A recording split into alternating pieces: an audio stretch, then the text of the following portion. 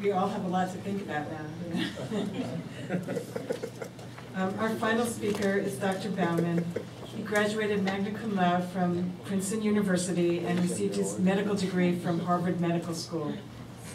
He did his residency and was chief resident at Harvard's Joint Center for Radiation Therapy. He served as chief of radiation oncology at Walter Reed Medical Center, while also serving as the associate program director for the National Cancer Institute's program to train resident physicians in this specialty. He was appointed as the consultant to the Surgeon General for the specialty of radiation oncology. He came to Princeton as the first director of radiation oncology and was elected by the physicians to serve as a term as the president of the medical staff at the University Medical Center of Princeton. He was selected as one of the best physicians in the New York, New Jersey region by the Castle Connolly organization every year. He has published multiple articles in the field of radiation oncology. He's board certified in radiation oncology and currently serves as the director of radiation oncology at the Edward and Marie Matthews Cancer Center at the University Medical Center of Princeton.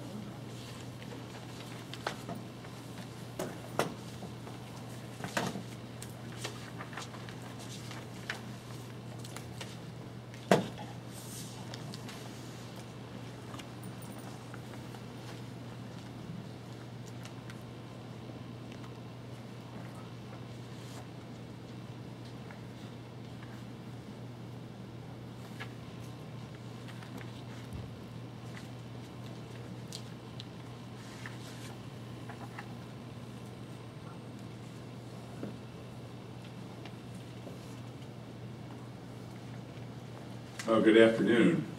I hope you find these sorts of gatherings as informative as I do, although I have to admit it was a little disconcerting to discover that I've already had every one of those triggers for midlife crisis. Fortunately, or unfortunately, I don't think I have to worry very much about the aging face, but I think some of those things that were put up there unfortunately apply to me too. And I have to say, I've never seen eyelids so up close and never noticed them before, but I'm going to start looking at creases now, my own in the mirror next. Right. So those are things that apply to all of us in one way or the other. And I'm going to talk now about some things that I very much hope will not apply to you. But sadly, 1 out of every 5 of us in this room is going to need at some time in their life the services of someone like me. Now, cancer strikes 1 out of every 3 of us. And cancer basically affects almost every family in the world at some time or another. So even though what I'm talking about here today, you have at least a 4 out of 5 chance you will never personally experience some of the technology I'm talking about, the odds, unfortunately, are very good that someone near and dear to you will. And my point in all this, and telling you about this technology, is to let you know several things. One, there is now wonderful technology to help patients with cancer. The things that I have to use to help cancer patients here at this community hospital would have been unthinkable when I was at Harvard not that many years ago. That's how fast the technology has advanced. And it is very comforting to know that in the community, we have the capability of delivering treatments with the same sophistication that in the old days would have forced you to go to one of the really big cancer centers in the country. Now, these same treatments are available, at least here on the East Coast, to people within easy reach of their home environment. So that's my prelude to talking to you a little bit about some advances in radiation oncology, and particularly with an emphasis on the kinds of things that we have now at our new cancer center. Now, one of the most important advances in radiation oncology actually has nothing to do with my specialty directly. It's a result of advancements in the sister specialty of diagnostic imaging, or radiology. Radiology has come a long way in recent years. I hate to admit this, but when I was a medical student, the first CAT scans were just becoming available. And later I lived through the first MRIs, and I've watched how they have advanced in sophistication and their ability to define the location of tumors. And we take advantage of those advances in diagnostic imaging, particularly the MRIs, and also the PET scans. PET scans were something that existed until a decade ago, mostly in the basement of huge research hospitals. No one ever dreamed that they would be available readily in the community. And no one certainly ever dreamed that someone in my specialty would have a PET scan to play with to define the location of tumors. So we take advantage of these different imaging modalities to do something very important, which is to define with precision the location of our cancer target. If you can't define the target, you don't have much chance of killing the cancer. So we use all of these different modalities. And another great advance that has occurred is some computer geniuses have figured out the very complex problem of how to blend two completely different images together so that you can use the blended image to further refine your ability to detect targets. Now think about that. These are images taken with people in different positions. They're taken on totally different machines with different technology, and yet computer programs can attempt to compensate for that, can distort the image until it corresponds to the same position on the two different modalities and produce an image that we take advantage of.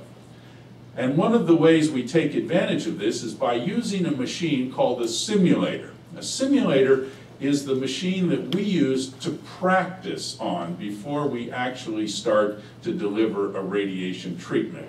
And it is just as important as any other piece of equipment in our armamentarium. And our simulators produce CAT scan images. And it is to those CAT scan images that we fuse PET scans and MRIs to try to give us the most accurate picture of the target that we want to aim at. Now here, for example, you see two images. On the left, you see a CT image. The little circles you see actually are the location of a small lesion in the brain. But trust me, on that CAT scan image, you can't see it. I can't see it, and the radiologist can't see it. But if you look to the right, the same patient, that's an MRI image. You see the much greater detail of brain structures. And in that little circle, you may just detect that little white dot. That's the enhancing lesion. This is a tiny cancer. And what we can do with our fusion of images is we can use the image that best shows the target, the one on the right, and we can outline that image slice by slice in a series of cross-sectional images, and it appears on the image that we took in the treatment planning position, which is the image on the left. We also can fuse CAT scans with PET scans. What you see on the right is a PET scan. Now if you look at that, that's a pretty murky image. On the left is a CAT scan, same region of the body, same patient. And again, we're taking advantage of the fact that the PET scan doesn't look at anatomy, it looks at how your cells operate. It looks at what cells in your body are burning sugar. Because some of your cells are not supposed to be burning sugar. Your brain is, your heart is, but a lot of your structures burn fatty acids. So if we find sugar being burned somewhere where it shouldn't be burned, that's cancer or inflammation. So we take advantage of a completely different modality again to allow us to place a target on the image on the left, which is the image we will plan our treatments on. And this is the advanced CT simulator that we have at this hospital that is typical of those scanners that we use to define the location of the tumor before we deliver any treatment. Now, these scanners, a few short years ago, would have been absolutely unbelievably capable for diagnostic purposes. Okay? These are so much better than CAT scanners were even a few years ago, that it's astonishing the quality of the images that they produce for us to better define targets than we ever could in the past. Now, one of the things that these simulators allow us to do is what we call four-dimensional simulation. We're all familiar with the three-dimensional world, but in fact, you actually live in a four-dimensional world. The fourth dimension is time. Now, if you look at the image there, that's an image taken from CAT scans, and you'll see right over here, there's a lump in the lung. That's the typical image that people see. It's a static image. But you know, that's not actually what this looks like in 4 dimensions. In 4 dimensions, it looks more like you see down below. It's moving. It's changing its position. And if you targeted that tumor in one static position, you've just missed. A patient will die. That's the stakes that we're playing with. So these simulators that we have are capable of simulating in 4 dimensions, taking into account the movement of lesions in the body over time. And the whole process of delivering a radiation treatment for the control of cancer starts with that simulation procedure. Patients are positioned, as you see in the top here. You've seen the same patient from the front and from the side. They're placed in a position that we can reproduce whenever we want to. In this case, the patient is actually encased in kind of a cast here, so that each day when they come in, we can place them in that cast and we know we've got them positioned in the same way. Then once positioned on that cast, we then obtain the CAT scan images on the simulator, and we have a very elaborate system again that lets us see how things move with respirations to produce the kind of images that we see down here below, which is the images that we'll use to actually plan the patient's treatment to ensure that we don't miss the target. Now, what the CAT scan simulator produces is a series of cross-sectional images like this. And we look at each one of these sequential images that are taken every 2 to 3 millimeters apart, all the way through the relevant section of the anatomy. And on the computer, we actually sit down and we outline all of the anatomy and the targets that we're interested in, slice by slice by slice. I'll tell you, it's an incredibly tedious process. But what we can do with the aid of incredibly powerful computers is stack these 2-dimensional images up to form a 3-dimensional picture view. Think of it like stacking slices of bread up to form a whole loaf of bread. We're interested in the whole loaf, but in order to define something within that loaf, we have to see it slice by slice. So we do that process. And it produces, again, images such as you see here. This is the same tumor, looking at it from 3 different ways. This is looking at this lung cancer, the black is the lung, from as though we had sliced right through you. This is looking at it from the front. I think it's a little hard for me to see it here.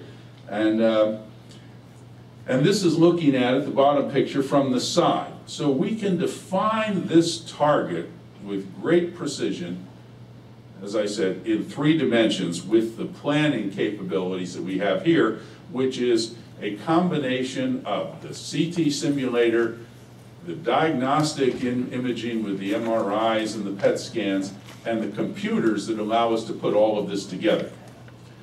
And it allows us to form, as I said, a 3-dimensional picture of your anatomy. And armed with that 3-dimensional picture, we can begin, as you see on the right side, to start defining a series of beams, crisscrossing so they all intersect on the target. but they go through different areas of normal tissue on their way to the target. What this does is allow us to build up the dose to the target, because that gets hit with every beam, while reducing the dose to the surrounding normal tissues. And again, we have other computers, immensely powerful, that have to do hundreds of thousands of calculations for each one of these patients. Okay? The software alone, the software costs $250,000. Okay?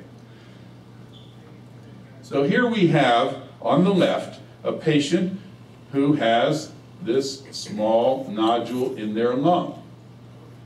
Now, the traditional option for treating a small nodule in the lung is a large operation.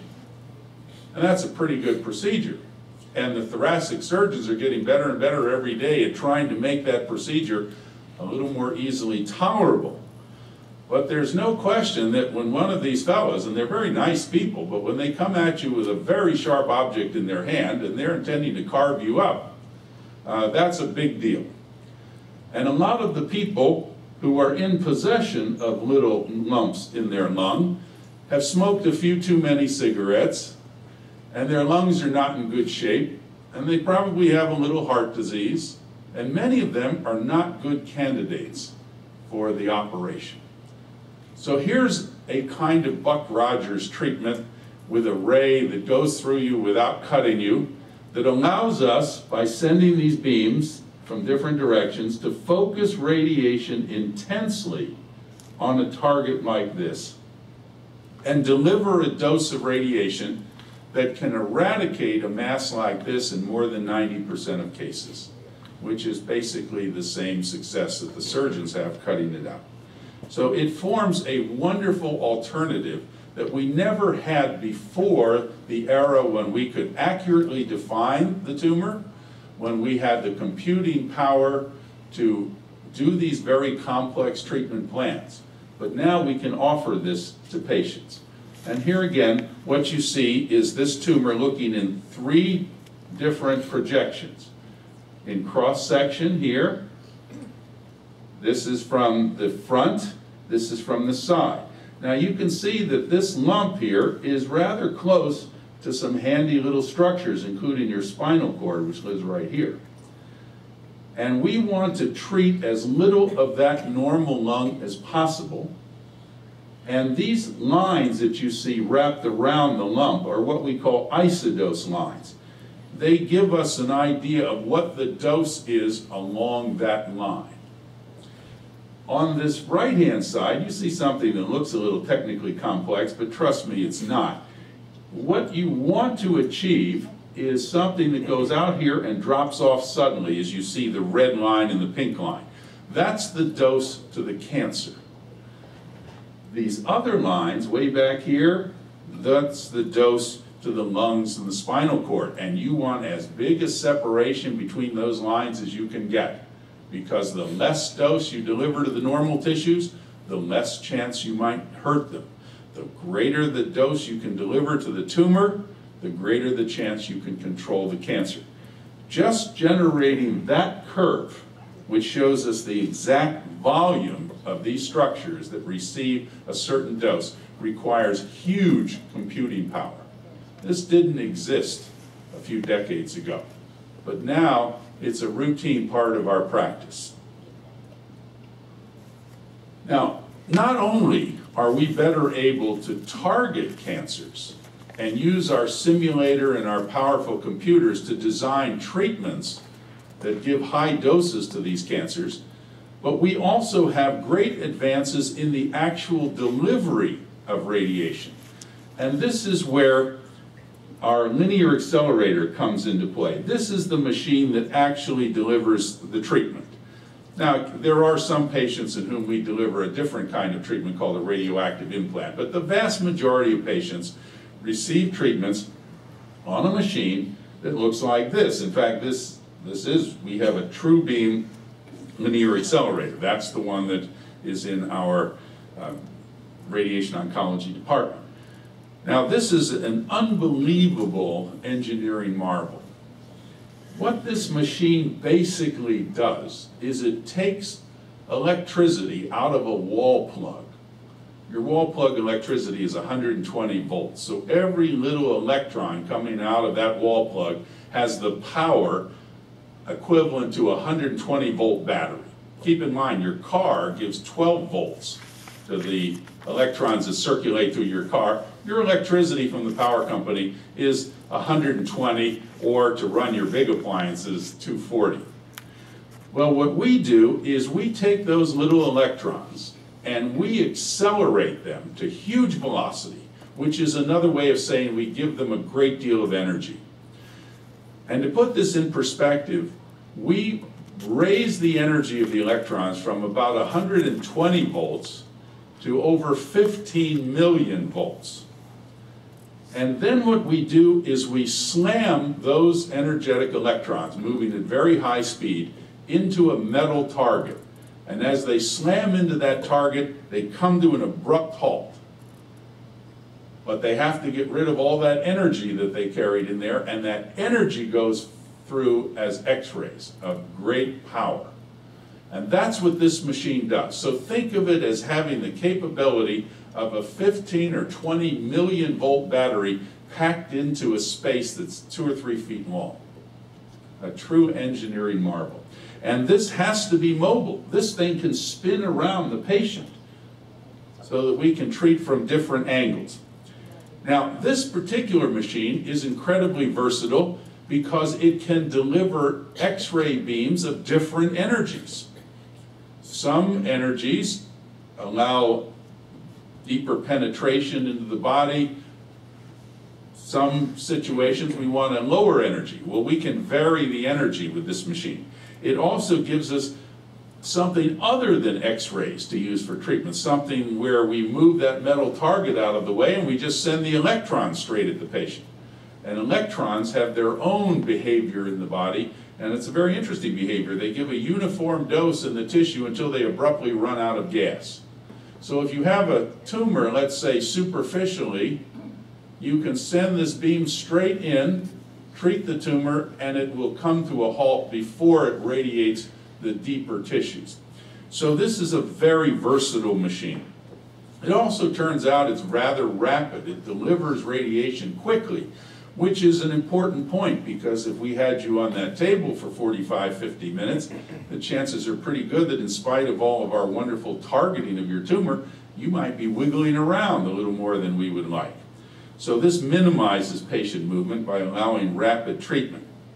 And it is very precise. This entire 7 or 8 ton machine rotates around a point with an accuracy of less than a millimeter. So no matter where we rotate it, it doesn't shift its position. As one of the engineers for the company said, this machine would let you treat the seams on a baseball while sparing the rest of the baseball. So that's a very versatile machine, and that's what we use to deliver radiation here. And it comes into play, particularly this precision really pays off when we do a specialized kind of treatment that couldn't even be done in the past. It's called stereotactic radiosurgery, sometimes called stereotactic radiotherapy because there is no surgery involved. It's where we deliver very high doses in 1, 2, 3, 4, 5 treatments to very tiny, precise targets. And here we're looking at someone's brain. And look at the little circle there. There's a little tiny lesion right there. Now you could send the neurosurgeons in to cut that out. That's a big neurosurgical procedure with all of its risks. Or you could deliver a painless treatment that can be delivered in a matter of minutes that will eradicate a tumor like this with a very high probability. And this is the end result of all that complex simulation, imaging to define the location, calculating all of this, and then finally using a machine like that linear accelerator to deliver a treatment that in 3 dimensions precisely targets the lesion. But trust me, from the little circles that you see around this, the dose is falling off very rapidly, so there's very little dose to the surrounding normal brain tissue. Now that linear accelerator also has attached to it a capability of imaging the patient while they're on the table ready to get their treatment. We can actually use this linear accelerator not only to deliver a radiation treatment, we can also take a CAT scan picture. And we can also take regular X-ray pictures before we treat the patient, so that we can check the location of the tumor and correct our positioning immediately before delivering the treatment. There are some structures in the body that roam around a little bit. Your prostate, for instance, shifts its position, can shift its position by a centimeter or so on a day-to-day basis.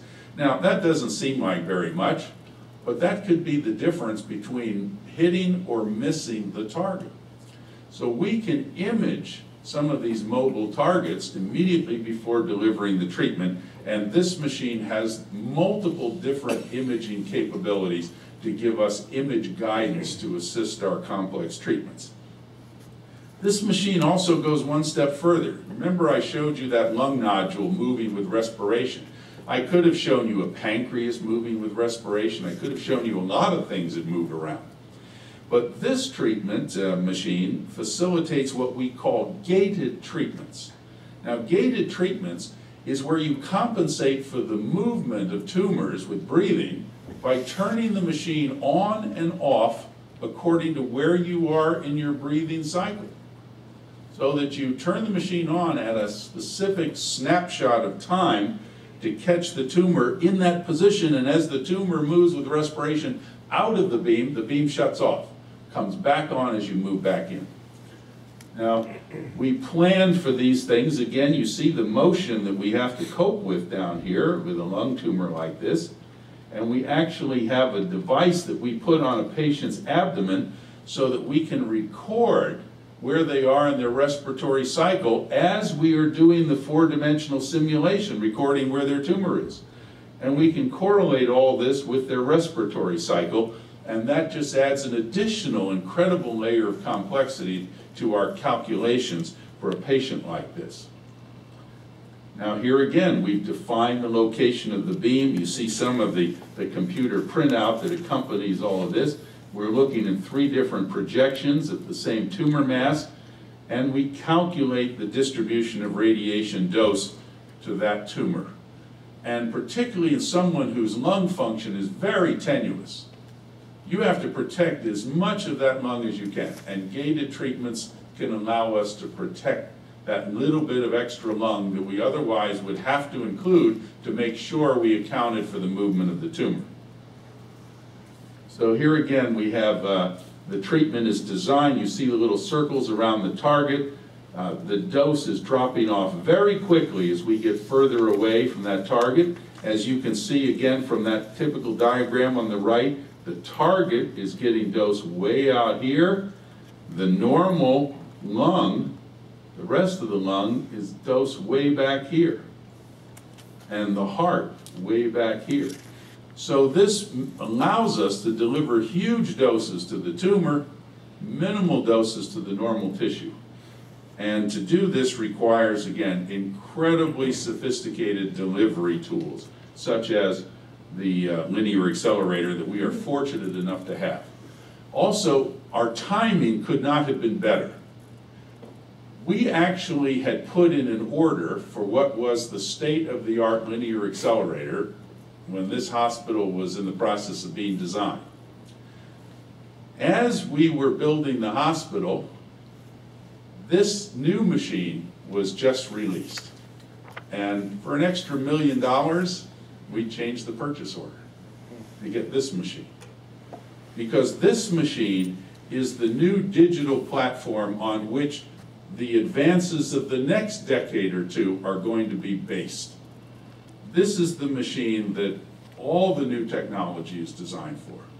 So we were lucky. By a matter of a few months, we missed getting the last of the older machines, and instead we got one of the newest and most advanced linear accelerators that will take us into the next decade and allow us to continually upgrade our capabilities to make sure that we continue to be on the cutting edge of delivering radiation oncology to those unfortunate folks that need this help. delivering high doses to carefully defined tumors while simultaneously minimizing the dose of the normal tissues so that we can attempt to get an uncomplicated cure for many of these patients. And in the future, there are great things coming down the line. And this is the machine that will help to get us there. There's what's called adaptive therapy. And adaptive therapy is the holy grail of radiation. It's changing the beam to follow the cancer target over time. Not only in the middle of a treatment as people breathe in and out, we can do that already, but it's also following and shrinking the beam as the cancer shrinks as the treatment goes on week by week. So this is a true engineering marvel. We take no credit for it here. The credit belongs to those wonderful engineers who have done so much to make our life a lot easier. They don't get enough, we celebrate our celebrities. The people that need some celebration are those engineers who create these kind of marvels. This will be worth much more to you if you need it than somebody making a nice movie or cutting a nice record, trust me. And we are just fortunate that we are on the cutting edge with this technology. I hope you don't need it, but sadly I know that there will be those of you here in the room, perhaps myself included, who will, and I hope you will find it comforting to know that tucked over there at the other side of the hospital, we have the capability of helping you. Ideally, we may even be able to cure you of a cancer. Thank you very much.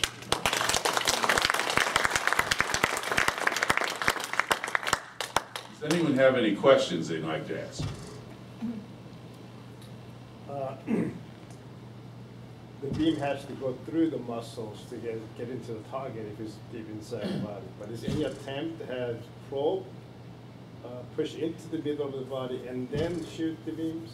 Well, I think what you're talking about is what we call an implant. It is possible to put radioactive sources, often in the form of little radioactive seeds or pellets, directly into a cancer, or in the case where you have a body cavity, like the vagina, you can put radioactive sources into the uterus and deliver very high doses of radiation right to those structures. And we use that also. But most cancers in most locations are not well suited for those kind of implants. So we focus and concentrate the dose on the target and minimize the dose to the surrounding normal tissues, including the muscles, by having multiple different beams all converging on the target, but all going through a different pathway to get to the target, so that the normal tissues don't see all of the beams. And that keeps the dose of those normal tissues as low as we can. But the target, tumor, gets hit by every different beam that we send in. And sometimes we're sending in, well, an enormous number of different beams. I have 3 separate questions. Can I ask them? Sure. The first one is, I always hear about lung cancer and how people who smoke cigarettes or other substances, they can be prone to lung cancer, but that's only 50% of the lung cancers. I don't know if that's true. And then what does that mean for the other 50%?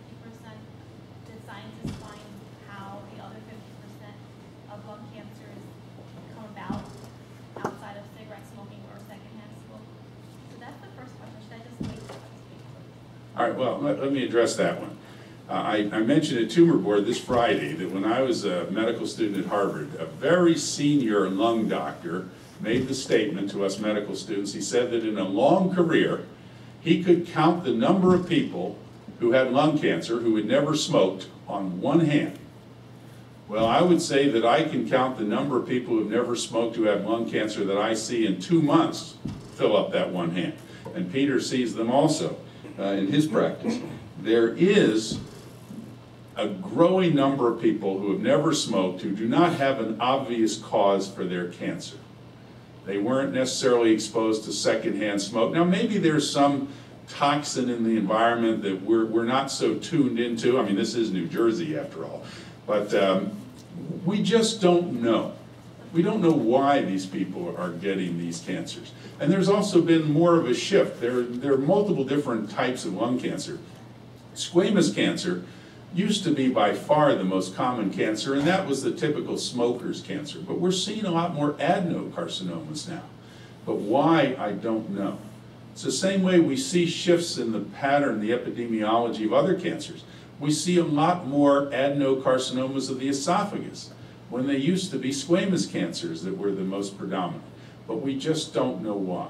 We treat them the same way, and they are the same devastating illness. Now, some of these people, we're finding out, we're looking at cancers more closely in the lung, some of them have certain markers, certain properties of their cancer cells that enable them to be treated with certain targeted therapies that Peter uses. And we have some, because of the nature of their cells and the targets on their cell surface, we have a more likely possibility of getting a response from those tumors than those that don't have those markers. And that helps the medical oncologists like Dr. Yi to select the appropriate whole body therapy for those folks. But to get back to why we have these non-smokers getting lung cancer, we just don't know. Okay? That was your first question. I think you have two more. So the second, thank you. So the second one is about, I saw this documentary called Forks Over Knives. I'm not sure. I'm sorry, could you speak up a little I louder? saw this documentary called Forks Over Knives, and Young and I, we saw this, and then we saw this study about the China study. So I'm not sure how much oncologists use the China study as something where it informs oncologists about the possibility of meat and cancers as a result of eating meat, because they found in different parts of China they linked diets to cancers. And Well, so I'm not sure. it's long been known that diet plays a role in certain cancers. For instance, it is known that in Japan, they have a much higher incidence of stomach cancer than we have in the West.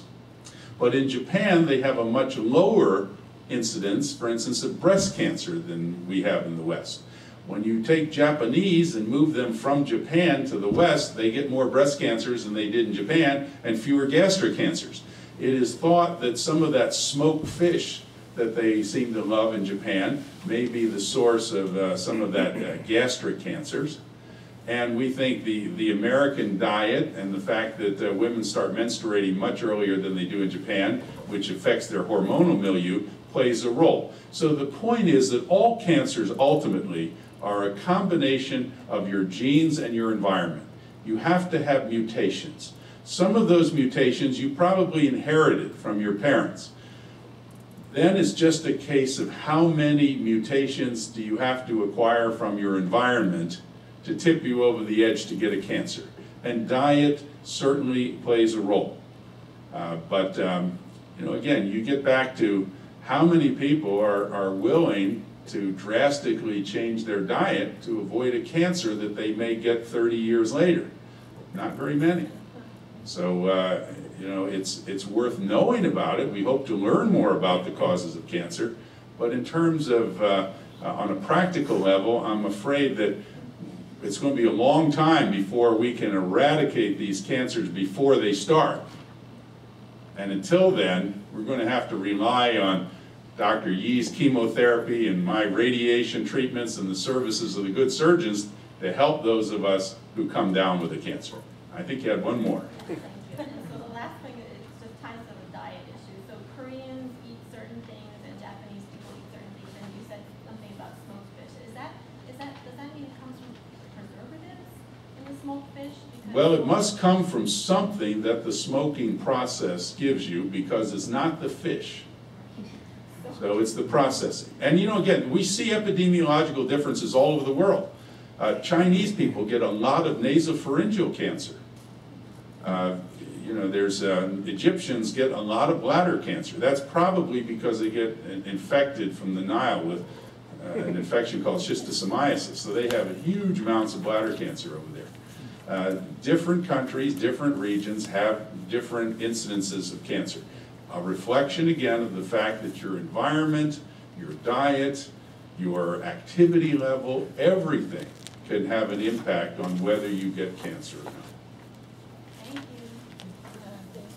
I have another question. Do you control the when you use the beam linear accelerator? Do you actually control the depth of the beam? No, the beam penetrates all the way through you when we're treating with X-rays. When we're using electrons, the beam runs out of gas, and how deeply it goes into you before it runs out of gas depends on how much energy we give the electrons. And we can control that. So the only kind of other particle that has the property where it runs out of gas at a certain depth, and so you have to control that depth, are protons. And there are 11 proton facilities in the country. So they're not very common. But photons, they just shoot right through you, X-rays. So the only way to control the depth of the dose delivery is to have multiple beams converging from different directions.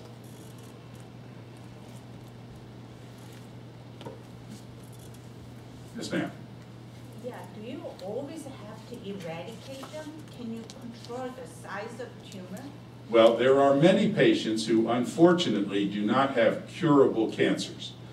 We get asked to treat patients whose cancers we know we cannot cure. They may have widespread cancer, and we're asked in many cases to help them with a troublesome symptom. Maybe they have disease that has spread to a bone and it's causing some discomfort in the bone. It's not necessary for us to completely eradicate that cancer. We can relieve their symptoms by reducing their tumor burden with a more moderate dose of radiation. The goal for those patients is to treat their disease as though it were a chronic, incurable disease, like diabetes or high blood pressure or heart disease. No one ever cures those things, but we help people to live with them. And again, this is what Dr. Yi does and with many of his patients. We don't know how to cure their cancer, but we often know how to help them to live with it. Now, the prospects of their living forever with it aren't so good, but we hope to get them as much mileage as we can by keeping a lid on their cancer and keeping it from flaring up. And radiation is often used when one particular aspect of a widespread cancer gets a little bit unruly and needs to be put in its place. Yeah. When you decide whether you use radiation or chemotherapy, how Well, cancer treatment is a collaborative venture that requires the interaction of surgeons, radiation oncologists, and medical oncologists. All of these specialties deal with experts in cancer. Each has a different kind of treatment to offer. Many of our patients will be seen by multiple different cancer specialists so that we can coordinate their care. It is not at all uncommon for patients to receive 2 or even all 3 of those treatment modalities. For example, a great many patients with localized breast cancer who have potentially curable cancer get surgery to remove their lump, radiation to their breast, and chemotherapy to control the possibility that they may have secret spread of their disease elsewhere in their body. So it's a matter of close coordination. Now, Peter and I have worked together for, 25 years, Peter? I mean, pretty much we know what each of us is going to do. That doesn't stop us from sending great big letters back and forth about every patient. But we have a pretty good idea of what we're going to do, and each week we actually get together for a tumor board here in this room in which difficult cases are presented so that all the doctors who are interested in cancer care can chime in about how they think a patient should be best helped. So it's a matter of coordinating care amongst different specialists.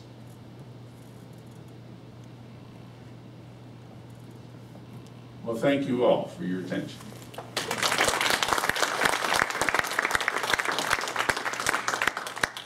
I'd like to thank all of the speakers for giving such interesting talks. And now I'd like to invite all of you to share in a Korean meal.